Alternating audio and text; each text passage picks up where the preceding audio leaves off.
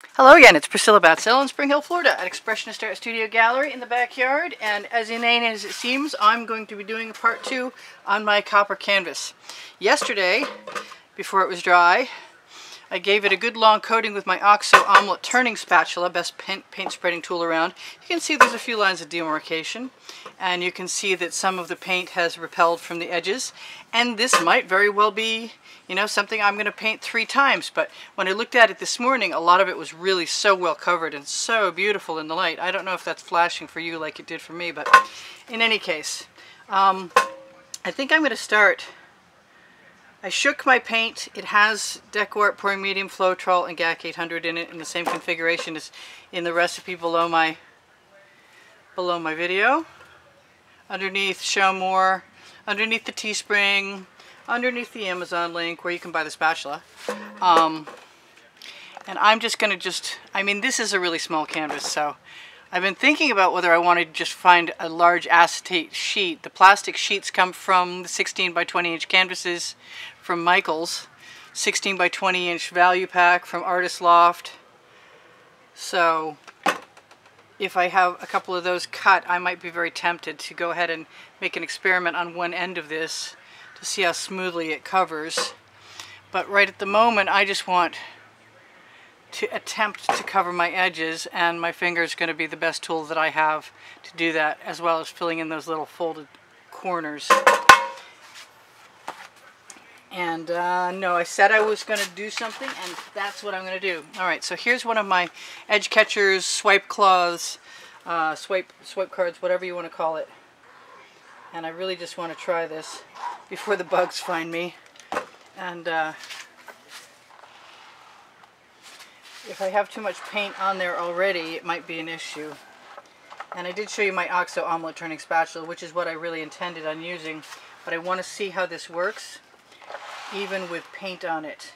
Because if it leaves less lines behind, it might be what I'm going to use. I don't necessarily recommend that you try, but if you want to, it might be worth an investment of time or effort. And I need the glasses. Yes! That does look like it's a fairly nice layer. I do still see a little bit of canvas peeking through on my edges, but that's kind of par for the course because the metallics are always kind of sheer. Let's do the other side with the OXO omelet turning spatula and see if, because there's a nice layer to begin with, that was the reason that things went on so nicely with the acetate sheet. I'm going to just keep moving beads of the paint with the spatula until I see that I don't have any dry canvas left. It's nice there's no breeze out here right now because I keep finding all kinds of little pieces of organic matter and seeds in my stuff. I've been working on a gold 3 foot by 3 foot primed canvas for days, and half of my work at the end of it is finding all of the little anomalous things that are in it. Well, I don't know. I don't seem to mind the spatula marks that much. I kind of like it better, in fact. It doesn't seem like it covered as well over here, or it could be already drying. I guess that's a possibility too. But in the meantime, I think I get better coverage with the spatula than I did with the acetate. And because it's got Gac 800 in it to keep it from cracking, which is also a really good pouring medium if you can afford the discounted rate of $70 a gallon, go for that. I use 10 or 20% in, and then the rest of mine is Deco Art pouring medium that I buy and sale, and Floetrol. Because Floetrol is only 15 bucks a gallon in general in the United States from Lowe's or Home Depot. So that's my go-to. Now I'm not going to worry about bubbles in this. Cross your fingers, knock on wood sort of thing, because I'm using the spatula. And yeah, I'm being obsessive again. But I also am testing out whether I can record on the memory card that I've got in my camera, because it virtually destroyed two of the videos out of a 3-part video series that I did on a really nice painting yesterday. And I need to know which memory card I'm going to buy and how quick I better be about it before I'm not able to make any more videos. I had some severe static, and I had some pixelization in a big way. I mean, it just obliterated the picture. So, I'll tell you guys, if you want to help me out, watch as much of my videos as you can. There's always 500 plus videos on the end screens if you're interested in watching more of what I do. And this is not typically what I do. I don't just do technical advice here very often, actually. Not too generous with that. Sorry. I'll do better in the future, I hope. But in the meantime, the Teespring has the studio slogan, because I can, of course.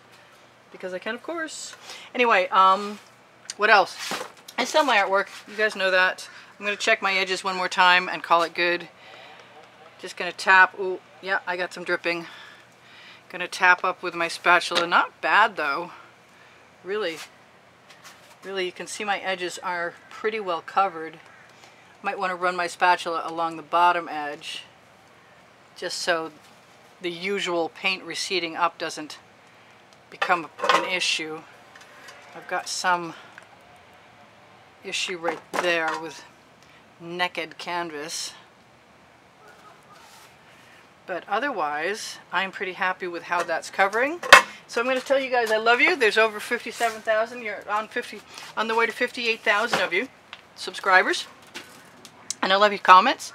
I hope you keep making them, and I hope you're coming back again soon. This is Priscilla Batzel in Spring Hill, Florida, at Expressionist Art Studio, going, as long as the paint is still kind of wet, maybe I can get some of that bead of paint right there to blend in so that it covers that edge. It's a risk worth taking. Hope I have a light touch. It's what's required.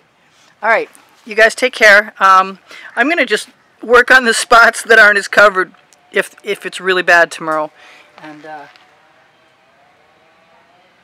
look for anything I need to fix. But generally, I'll see you guys soon. Bye for now. Priscilla out. Look for the end screens. You can find my website there.